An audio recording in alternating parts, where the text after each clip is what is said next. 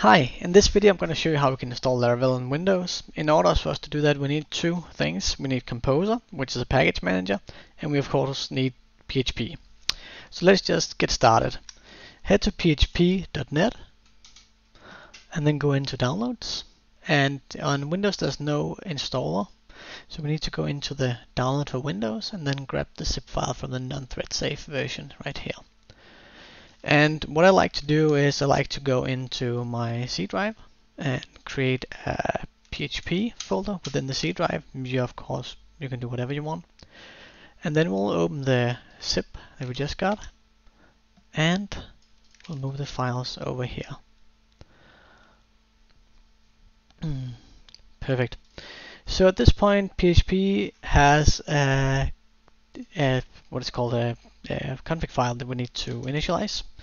So what I'm going to do is I'm going to rename the PHP and INI development file. I'm going to rename it to just .ini, and then we can open it in your editor of choice. And mine defaults to VS Code, so that's perfect. Let's just see if we can get that a little bit larger. Perfect. So what we're looking for now is that we need to enable a couple of extensions, and if we just search for ext, we should see some of them. There we go. So right here are the extensions. So we're going to need to enable curl. This allows PHP to send HTTP requests, file info. Then we also want MB string. We want MySQL.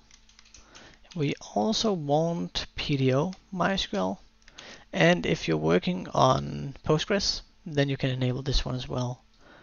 And I think that's basically it. Yes, perfect. So at this point, PHP is ready to be used within this folder, and we can verify that by running php-v.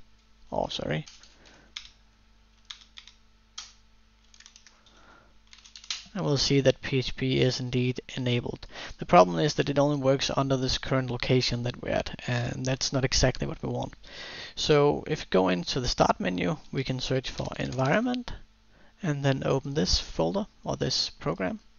Go into environment variables, and then you can pick the path either for your own user or for the system. I'm going to go ahead and do it for the system, but it's up to you. Okay, so at this point we need to add a new path, and what that basically means, or a new path to the path variable. What that means is that whenever we open the terminal, this is going to be loaded into it. So I'm just going to add PHP right here. I'm going to press OK. I'm going to close the terminal, and I'm just going to open the terminal right out here. And if everything worked, then we should be able to see that PHP is working right now. As you can see, it works like it should, since we're able to access it from this directory. Perfect. So that begs the next question. How to install Laravel? Well, in order for us to install Laravel, we need Composer.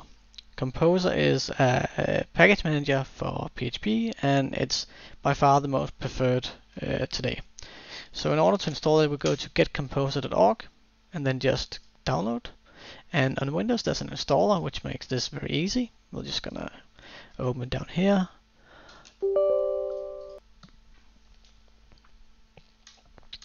And it locates the PHP file we created before, and it's going to update a little bit with the settings that it needs. Press next and install, and there we go. Now we need to restart the terminal again. I am going to go, there we go, and if we say Composer now, we'll see that we can now enter Composer like so. The last thing we need to do now is to install Laravel. So we go on to laravel.com and into documentation, and within here we have a section called installing via Composer. So down here we can run the Composer create project Laravel, and then the name, and I'm just going to call this web demo, and this is going to create a new project with Laravel. With the Laravel framework. And this is probably going to take about a minute or so, depending on how fast your internet is on your computer, of course. The good thing is that Composer caches all of these packages, so if you need to create a new project later on, it's gonna go very fast. Okay, so at this point the project has been initialized, and in order for us to open it or to start using this application, we go into the directory that was just created. Remember, we called it web demo, so I'll change the directory web demo, and let's just look at what's inside here. So we have app, bootstrap, config, database, public, resource, route, storage, and all the other good stuff. But what's really important is the PHP artisan command, or the artisan file we see here. The artisan file is the command line and the way you interact with your application in Laravel.